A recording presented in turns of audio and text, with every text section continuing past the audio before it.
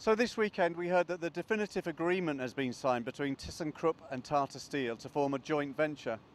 Now, part of that announcement was the confirmation that the life extension of Blast Furnace 5 here in Talbot is to go ahead this year. So we've come down to the furnaces to find out exactly what's planned, and I'm joined today by Manufacturing Director Heavy End Martyn Duggan. Martyn, tell me, what's the scope of the work that you're planning around this furnace? The scope predominantly is going to be around replacing the downcomer, because we've had a few problems with that ongoing for a number of years. We're going to replace part of the shell, and then replacing the shell will then repair the refractory, and then we'll replace the tap holes, and we'll also repair the hearth as well. So what does that actually mean to the business? Is this just an essential replacement scheme, or is there something more to it than that? It is an essential replacement scheme, but there is more to it as well. We're trying to extend the life of the furnace. So if you think about its campaign life, it's done 15 years, that's the design intent. It's done nearly 29 million tonnes, so ultimately we should be trying to do some repair work to the furnace.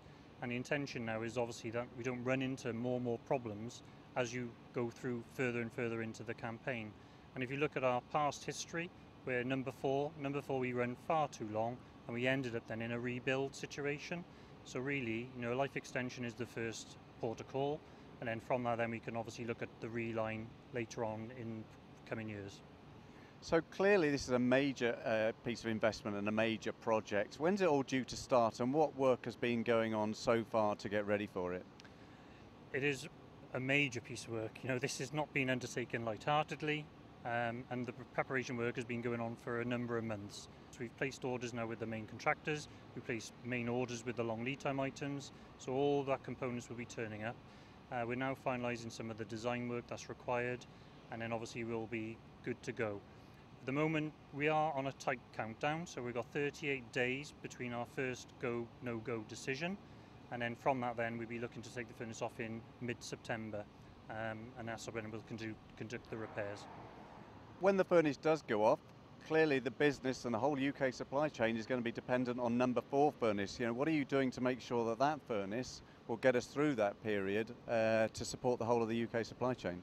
No, you're right, and the customer base is extremely important to us. We do not want to hamper the customers, and we do not want to actually stop them in any shape or form.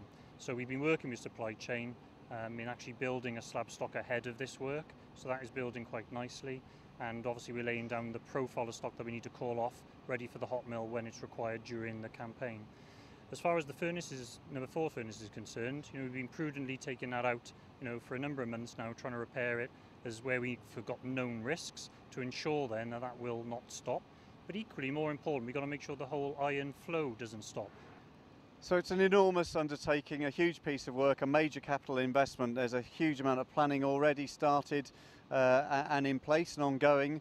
The next few months are going to be critical, clearly, for this project, and we'll be back very soon to talk to some more people about some more of the detail and keep everyone informed of the latest of this project. Martyn, thanks very much for your time today. Thank you very much.